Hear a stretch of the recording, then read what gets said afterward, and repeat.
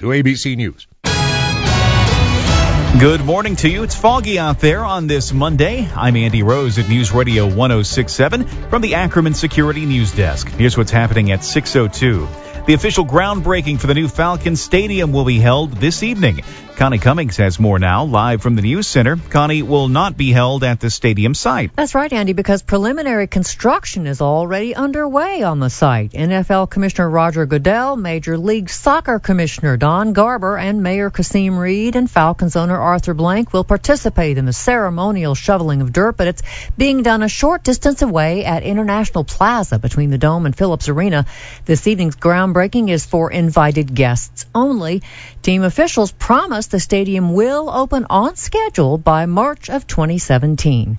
Live in the News Center, Connie Cummings, News Radio 1067. Thanks, Connie. A day ahead of tomorrow's primary, candidates for governor are still appealing for votes. Among them, Democrat Jason Carter, who says if he becomes governor, he'll work to make the State Ethics Commission an independent body. We remove the politics from the State Ethics Commission instead of having the governor and the legislature appoint the Ethics Commission, which then comes back and oversees their own conduct. I think we should have an independent ethics commission that's appointed either by members of the judiciary or some other group. GOP candidates John Barge and David Pennington actually both agree.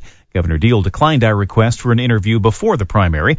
You can stay with us throughout the day for comments from the other candidates. And as you prepare to cast your vote, our Scott Kimbler tells us what it takes to get ready for the election. Voters walk in, hit the screen, and cast their votes. But Gwinnett County Elections Director Lynn Ledford tells me months of preparation and 2,500 workers go into pulling off a successful election day. They're paid volunteers, but they're still all citizens who just volunteer their time to do it, so we're very appreciative of those folks. Just in Gwinnett, there are more than 437,000 voters that will use 156 locations and more than 1,700 voting machines.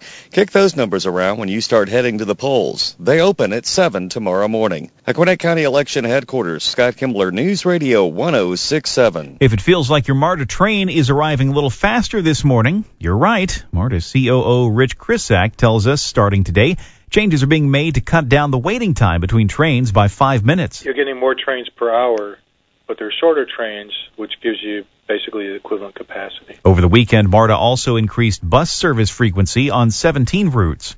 Some parents are demanding that the Calhoun High School students who attended a party where an 18-year-old classmate was allegedly raped not be allowed to participate in next week's graduation ceremony. The victim is still hospitalized. Protesters like Renee Fowler spoke with Fox 5. It was a nightmare. It was a tragedy. I mean, it should never be the same.